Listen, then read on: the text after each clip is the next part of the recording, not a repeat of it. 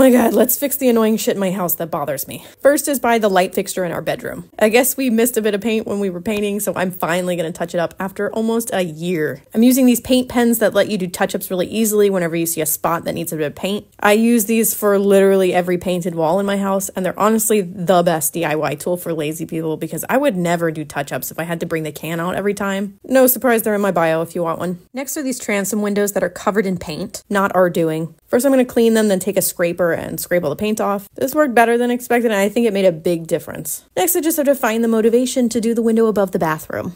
I'm also going to be filling this random hole that's on the frame of our guest room door. It must have had a cable or something running through it at one point, but now it's just an eyesore. So I'm filling it with some wood filler, sanding it down, and painting it with some white acrylic paint I had lying around because it's such a small spot that I don't think anyone will notice a difference in the finish or the color.